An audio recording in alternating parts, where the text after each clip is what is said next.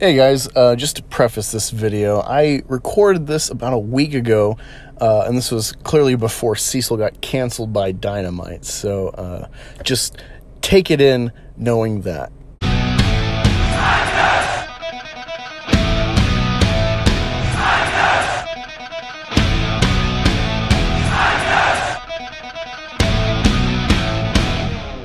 Wentz, end zone, pass caught, touchdown Gunner.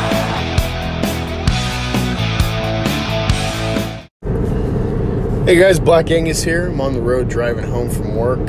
Figured I'd record something that's been on my mind last couple of days, thanks to the great detective work my brothers in the war campaign.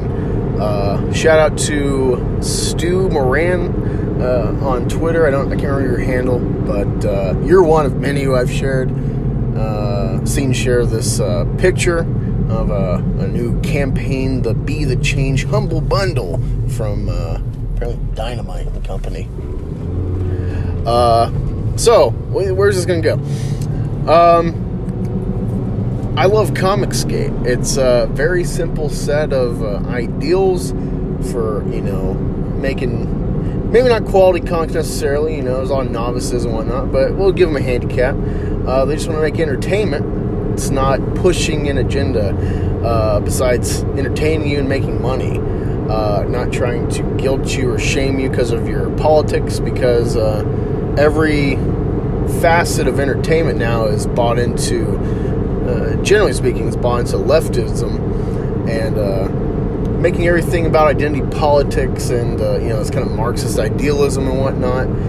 And they're getting more and more blatant with it. Now it's crossed into real life. I always said, you don't stop this shit in entertainment, it's going to spill into the real world, and now it has. Now you got statues being taken down and all sorts of radical ideas. Let's destroy monuments that have inspired people for over 100 years because they're white and they did bad stuff for our perspective.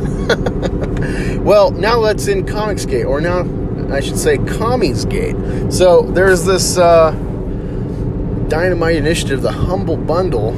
Pay $1 to $20 to get, I guess, I don't know if it's digital or actually mailed to you. But this money helps go to various funds, if you will, including the Bail Project, which is working to bail out Black Lives Matter weirdos. A lot of Antifa people with bad criminal history. And no one's talking about it. No one's talking about it. All these people, you see Geeks and Gamers, oh no, they got a black woman for Batwoman. It's a super woke. Oh no, Brie Larson on YouTube.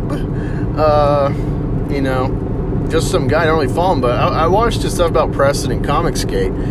He can talk about that and give that guy exposure. Probably contributed to his growth for just some guys, detractors and Comicsgate detractors.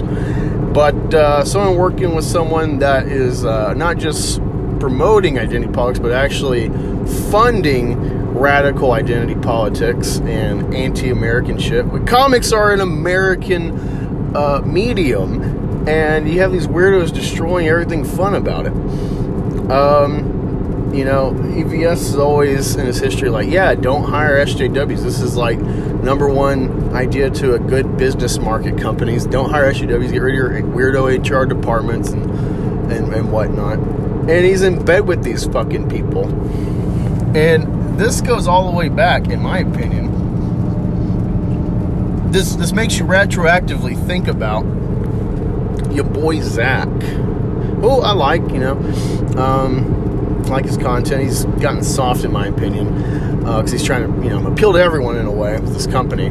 I kind of get that, but you've been such a firebrand, you kind of got to market, and it makes you think, since Mark Wade is over at Dynamite, at least partially, at Gail Simone, you got all these SJWs over there, and now they're contributing directly to this Antifa shit. Makes you wonder, is this whole, tortious interference? Is this just some ploy, some fraudulent scheme where it's like, hey, let's just appeal to our sides, you know, you'll fight me, the Nazi, and I'll fight you and your liberal horde, and we'll pander to our respective sides, you know, and their specific feelings about the issues, and we'll get war chests, and essentially a surplus of money for nothing. You know, it looks orchestrated now that you got someone who brought this to my attention, being a Star Wars fan. I got into Comicsgate a lot largely because of EVS. And now it just puts everything in question. You know, on top of you boys, Zach, he's pulling people like Sashi, who, great fucking art. I totally get that aspect.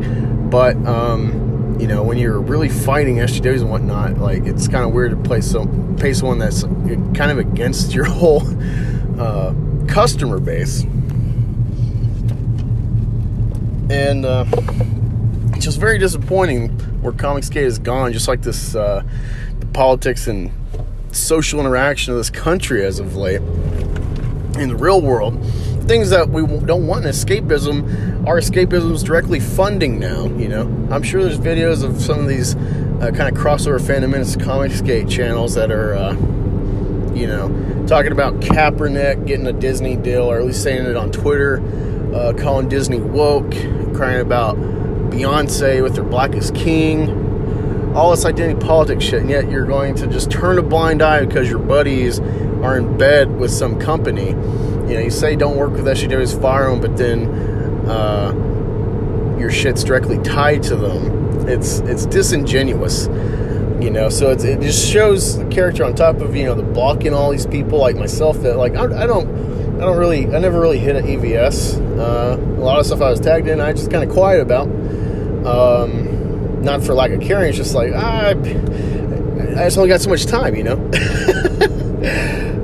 It's really weird, you know? And it kind of shows you how this is all just a fucking grift from a lot of these people. A lot of people aren't really in it, you know? As soon as they get some money, they'll shut the fuck up, so their enemies are buying them off, or, you know, they never really cared in the first place. So yeah, you know, cry about war campaign, my brothers in there that do all this research and stuff, like, they're always fucking right.